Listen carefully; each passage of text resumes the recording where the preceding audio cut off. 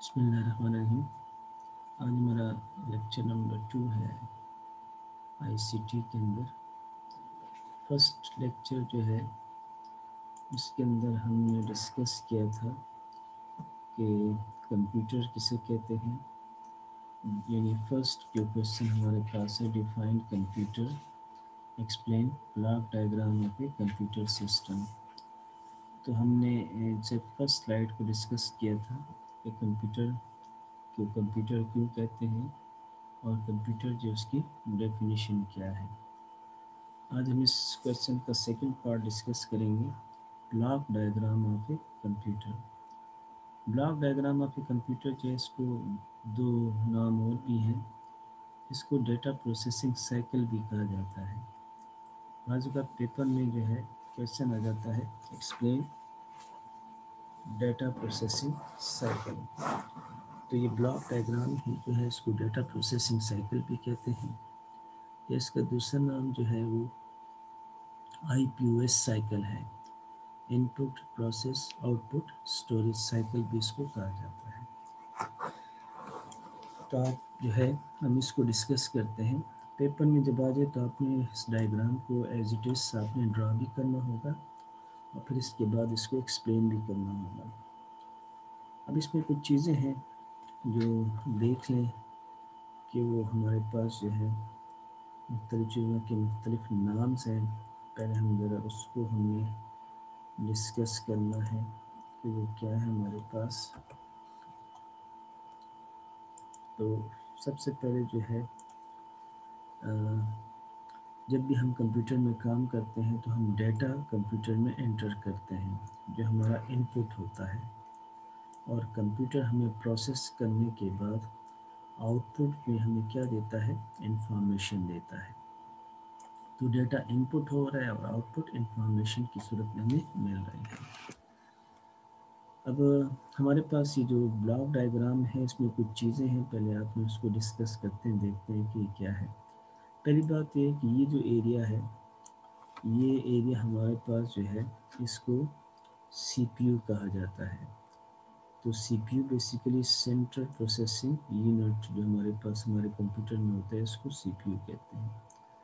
अब अक्सर हम टेक्निकली गलती करते हैं कि जो हमारी केसिंग है, जो सिस्टम यूनिट है, उसको हम CPU कहते हैं। एक्चुअली CPU हमारे कंप्यूटर के अंदर माइक्रो प्रोसेसर जो है, या जिसको हम प्रोसेसर कहते हैं, हमारे कंप्यूटर के अंदर लगा होता है। तो प्रोसेसर बेसिकली हमारे पास क्या है, डेट इज़ CPU। तो CPU बेसिकली प्रोसेसर जो है उसको CPU कहते हैं, लेकिन मोस्टली हम सिस्टम यूनिट या केसिंग जो है उसको CPU कहा जाता है। ओके, CPU के अंदर दो इसके यूनिट्स हैं। इसके अंदर बेसिकली 2-3 यूनिट्स और भी होते हैं। इसके अंदर बसेस भी हैं, इसके अंदर रजिस्टर्स भी हैं, लेकिन यहाँ पर जो है हम सिर्फ 2 यूनिट्स को डिस्कस कर रहे हैं। One is CU control unit and second one is ALU arithmetic and logical unit. अब अरिथमेटिक में बेसिकली 4 चीज़ें आती हैं, प्लस है, माइनस है, मल्टीप्लाई है एंड डिवाइड। ये 4 चीज़ें जो हैं, these are called arithmetic operations। जमा, मनफी, ज़रब, तकसीम, plus, minus, multiply, divide, these are called arithmetic operation। Logical में कंपैरिजन होता है, greater than, less than, greater than और इक्वल टू, लेस देन और इक्वल टू और नॉट इक्वल टू। ये आपके लॉजिकल ऑपरेशंस कहलाते हैं। अब इस डायग्राम को मैं आपको एग्जांपल के ज़रिए से एक्सप्लेन करूंगा कि ये किस तरह काम करता है। स्टोरेज यूनिट की तरफ आ जाते हैं। स्टोरेज यूनिट भी हमारे पास 2 हैं, 2 स्टोरेज यूनिट हमारे पास हैं। एक जो है वो प्राइमरी स्टोरेज है, और प्राइमरी स्टोरेज में हम रैम जो है ज़्यादातर यूज़ करते हैं, रैंडम एक्सेस मेमोरी जो है जिसको कहा जाता है। और दूसरा हमारा सेकेंडरी स्टोरेज है, जिसके अंदर हम क्या यूज़ करते हैं, हार्ड डिस्क जो है उसको यूज़ किया जाता है। तो ये 2 हमारे पास जो है वो स्टोरेज हैं, एक प्राइमरी है और एक सेकेंडरी है। प्राइमरी इसको इस पर से कहा जाता है कि इनिशियली हमारा डाटा रैम में जाएगा, लेकिन रैम का एक ड्रॉबैक है कि ये टेम्पररी स्टोरेज है, परमानेंट नहीं है। उस वक्त तक डाटा इसके अंदर रहता है जब तक कंप्यूटर ऑन है। اگر لائٹ چلی جائے یا کمپیوٹر آپ ڈائریکٹ آف کر دیں تو جو کچھ ریم سے ہوگا وہ ختم ہو جاتا ہے. ہارڈ ڈسک کو سیکنڈری یا پرماننٹ اسٹوریج پر سے کہا جاتا ہے کہ اس میں ڈیٹا جو ہے وہ پرماننٹ پڑا ہوتا ہے. چاہے لائٹ چلی جائے یا کمپیوٹر آپ ڈائریکٹ آف کر دیں اس کے اندر ڈیٹا رہے گا. اوکے، اب اس ڈائیگرام کو میں نے آپ کو کہا کہ میں اس کو آپ کو جو ہے ایگزامپلس کے ذریعے سے ایکسپلین کروں گا. فرسٹ ایگزامپل یہ ہے کہ I want to add to numbers 2 + 3. Do numbers ہیں، اس کو میں ایڈ کرنا چاہتا ہوں. اب یہ دو نمبر جو ہیں 2 اور 3 یہ میرا ڈیٹا ہے، اور پلس جو ہے اس کے ساتھ آپریشن کرنا ہے. ہم نے پہلے بھی پڑھا تھا کہ کمپیوٹر میں دو چیزیں ہوتی ہیں. کمپیوٹر کو بتایا جاتا ہے what to do and how to do. کیا کرنا ہے اور کس طرح کرنا ہے. ٹھیک ہے، what to do کیا کرنا ہے، how to do کس طرح کرنا ہے. تو what to do ڈیٹا ہو گیا، how to do انسٹرکشنز ہو گئی. کمپیوٹر کے اندر سب سے پہلے یہ دونوں چیزیں یعنی یہ ڈیٹا اور انسٹرکشن ہم انپٹ کریں گے.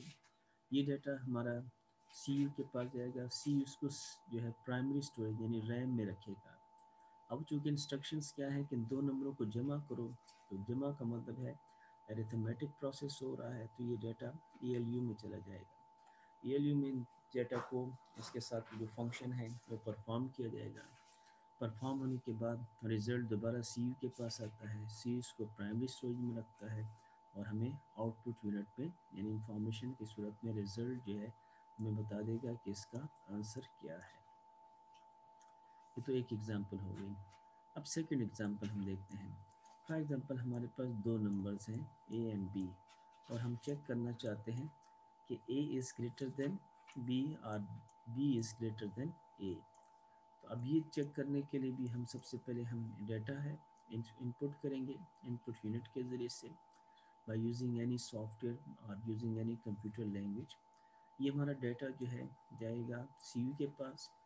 سی اس کو پہلے پرائمری اسٹوریج میں رکھتا ہے، پھر اس کو بھیج دے گا اگین ای ایل یو میں، کیونکہ لاجیکل آپریشن ہو رہا ہے، کمپیریزن ہو رہی ہے، تو ای ایل یو میں یہ ڈیٹا جائے گا. وہاں پر چیک ہونے کے بعد جو بھی ریزلٹ آتا ہے بی سے گریٹر ہے یا بی اے سے گریٹر ہے، جو بھی ریزلٹ ہوگا وہ سی یو کے پاس آئے گا. سی اس کو پرائمری اسٹوریج میں رکھے گا اور آپ کو اسکرین پہ آؤٹ پٹ کی صورت میں بتا دے گا. پھر اگر آپ چاہتے ہیں تو اس کو سیکنڈری اسٹوریج میں پرماننٹ ہارڈ ڈسک پہ سیو کر سکتے ہیں. تھرڈ ایگزامپل ہے، فار ایگزامپل ہم ایک اپلیکیشن لکھ رہے ہیں. تو اپلیکیشن میں ٹائپ کر رہا ہوں، ایک لیٹر لکھ رہا ہوں یا ایک اپلیکیشن ٹائپ کر رہا ہوں by using M S word. تو یہ والا ڈیٹا کس طرح جاتا ہے ہمارے پاس؟ تو اس کے لیے ہمارے پاس وہی جو ہے کہ ہم سب سے پہلے انپٹ کریں گے. یہ ڈیٹا ہمارا سی یو کے پاس جائے گا. سی اس کو پرائمری اسٹوریج میں یعنی ریم میں رکھے گا، اسکرین پہ بتا دے گا، اور اگر سیو کرنا چاہتے ہیں تو اس کو آپ سیکنڈری اسٹوریج میں سیو بھی کر سکتے ہیں. یاد رکھیے یہ والا ڈیٹا ای ایل یو میں نہیں جائے گا، because it is an application not calculation. کوئی پلس مائنس یا کوئی جو ہے لاجیکل آپریشن نہیں ہو رہا. اب اس ڈائیگرام میں دیکھیں کہ کچھ ڈاٹڈ لائن ہے، کچھ ڈیش لائن ہے. یہ جو ڈاٹڈ لائن ہے اس کا مطلب یہ ہوتا ہے کہ سی یو جو ہے ان تمام چیزوں کو کنٹرول کر رہا ہے. کنٹرول یونٹ آپ کے انپٹ ڈیوائسز کو بھی، آؤٹ پٹ کو بھی، آپ کی ایل یو کو بھی، اور سیکنڈری اسٹوریج اور پرائمری اسٹوریج سے ڈیٹا جو وہ شفٹ ہو رہا ہے. پرائمری سے سیکنڈری میں جا رہا ہے، سیکنڈری سے پرائمری میں آ رہا ہے، اور سی یو جو ہے پرائمری اسٹوریج کو بھی کنٹرول کر رہا ہے. اب ہم اس کویشچن کے ساتھ اس کے یہ جو ایکسپلینیشن ہے وہ دیکھ لیتے ہیں. تو فرسٹ ہمارے پاس ان پٹ ہے. The first step of the data processing cycle is ان پٹ. میں نے آپ کو کہا کہ بلاک ڈائیگرام کو ڈیٹا پروسیسنگ سائیکل بھی کہا جاتا ہے. یہ اس کا فرسٹ اسٹیپ ہے.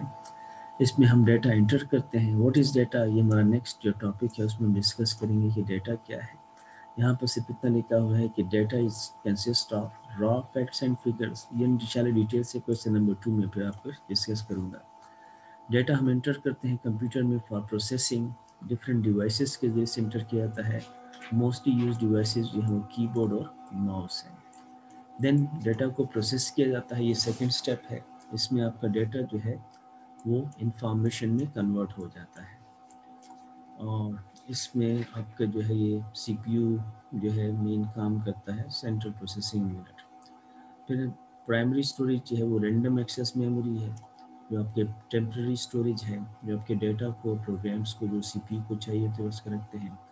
अरिथमेटिक एंड लॉजिकल यूनिट जो है वो अरिथमेटिक और लॉजिकल ऑपरेशंस के लिए रिस्पॉन्सिबल है कि सारा मैथमेटिकल फंक्शन जो है वो यहाँ पर होगा। थर्ड स्टेप में हमें डेटा प्रोसेसिंग साइकिल में हमें क्या मिलता है, आउटपुट मिलता है। आउटपुट जो है वो हमें दो टाइप्स के हैं कंप्यूटर के अंदर, one is called soft copy output and one is called hard copy output. आपको जो कुछ स्क्रीन पे नज़र आ रहा है या आप किसी को यूएसबी में फाइल सेव करके दे देते हैं तो वो सॉफ्ट कॉपी है। लेकिन जब आप उसका प्रिंट आउट निकालते हैं प्रिंटर के ज़रिए से, जब आप उस किसी भी चीज़ का प्रिंट आउट निकालते हैं तो प्रिंट आउट हमारे पास क्या है, दैट इज़ हार्ड कॉपी। एक चीज़ याद रखिए कि सॉफ्ट कॉपी को यूज़ करने के लिए आपके पास डिवाइस होनी चाहिए। यूएसबी आप कंप्यूटर में, लैपटॉप में या अपने मोबाइल में लगाएंगे तो आपको आउटपुट मिलेगा। लेकिन हार्ड कॉपी चूँकि आउटपुट प्रिंट आउट होता है तो उसके लिए किसी डिवाइस की ज़रूरत नहीं पड़ती। चौथा स्टेप स्टोरेज का है। स्टोरेज का मतलब है सेव करना। अगर आप कंप्यूटर में स्टोर नहीं करते, सेव नहीं करते तो फिर तो कंप्यूटर का कोई फ़ायदा नहीं हुआ, आपका कंप्यूटर हमारे टेम्परेरी डिवाइस हो गई। It stores data information and program used by the computer system. मुख्तलिफ स्टोरेज डिवाइसेस हैं, हार्ड डिस्क है, सीडी है, compact disc, DVD, digital video disc या digital versatile disc, USB, universal serial बस, ये सारे डेटा हमारे पास स्टोरेज डिवाइसेस हैं। इंशाल्लाह नेक्स्ट जो क्वेश्चन होगा, नेक्स्ट जो हमारा लेक्चर होगा उसमें हम डेटा किसे कहते हैं और डेटा कितने टाइप्स का होता है, बहुत इंपॉर्टेंट क्वेश्चन है, ये हम डिस्कस करेंगे। Thank you.